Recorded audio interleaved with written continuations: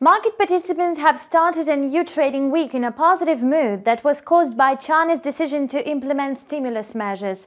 The People's Bank of China cut the key interest rate and pumped another 8 billion yuan to improve liquidity in the system.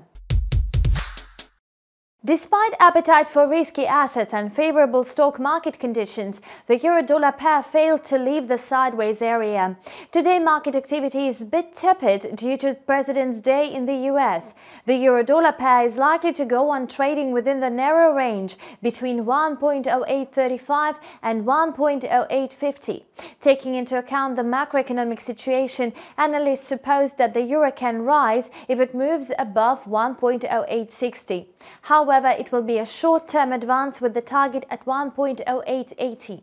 At the same time, a downward movement below 1.0830 to the target of 1.0805 and 1.0775 is much more possible.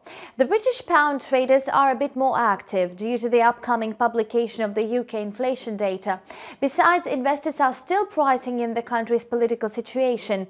Today, the quote has resumed its downward trend, heading towards the psychological level of 1.3020. If the pair falls below 1.3010, it can hit 1.2970.